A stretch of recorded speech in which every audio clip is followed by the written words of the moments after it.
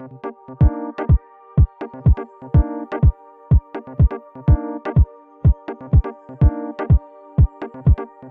Laura Friant, and I'm in my 7th year of teaching music at Edinbrook Elementary in the Osseo area school district.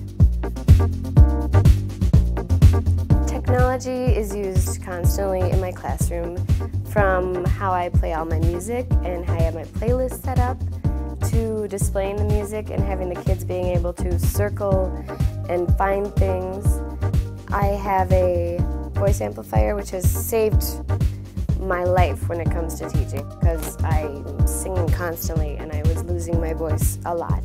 Technology, I use it in everything. It keeps the kids interested, no matter what. It just keeps them interested in what we're doing. I could tell the kids in a book to find something, but when they know they get to come up and actually do it up on the smartboard and touch and move things, they are more engaged in their learning. Today in music we played a game called Speed Note, and it was a fun, interactive, the kids got up and were running, but it really ingrained notes into their head. Starting in 3rd grade, students learn names of notes, and in 4th grade we're playing instruments for the first time, we're playing recorders, and we can't take all this time to think about things, we have to know the notes, and really you go on with music for the rest of your career.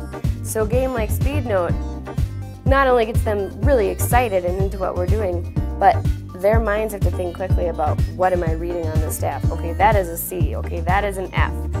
And that game really helps them out with that. Today we were working on a song called Sir Duke by the wonderful Stevie Wonder.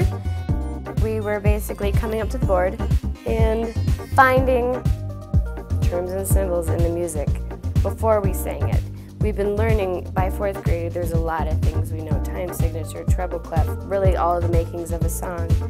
And I can talk to them and hold up a sign and ask them to identify it, but the purpose of learning these signs is to find everything in a song and know how a song works. I had kids come up and find specific signatures on the smartboard in Sir Duke. I think it's so important to have technology in music because it gives the students a whole different way to experience music.